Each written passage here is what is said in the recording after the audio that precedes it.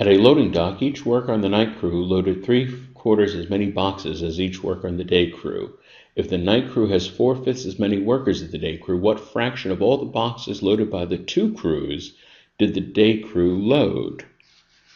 So, if I'm going to call X the number of day crew workers, and I'm going to call Y the number of boxes packed by one day crew worker. So all the day crew workers pack XY boxes. At night, the rate of packing goes down to 3/4 Y, and the number of workers is now 4/5 X. So we multiply those, 3/4 times 4/5 times XY, and of course the 4's cancel, we get 3/5 XY is the total number of boxes packed at night. Well, we want the total number of boxes packed by everyone.